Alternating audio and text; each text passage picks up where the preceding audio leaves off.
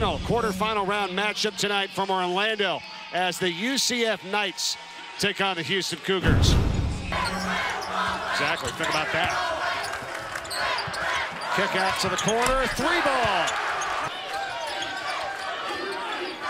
A.J. Davis, and they converge down on him. Yeah, they run a second defender on him. That's a really good look on the backside.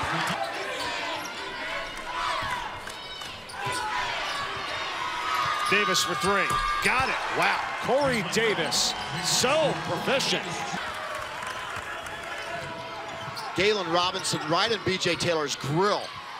Look at the Knights conversion. Great. He finds the open man. This is the 318th ranked by size team in the country.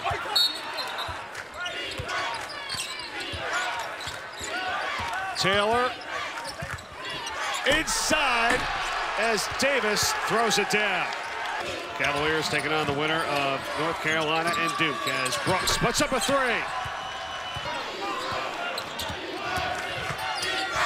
Not a good play.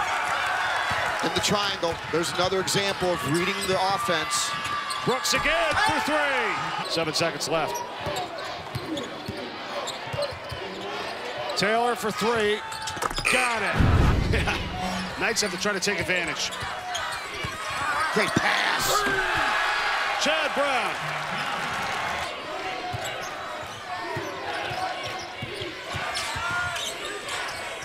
DeJesus for Taylor. That's a 3-ball. Got Man, is he feeling it, Mike? Too many for Coach Dawkins' liking here tonight. Griffin for 3. Yes. He's been good. Taylor had a Steve, got it knocked away from behind, right to Brown.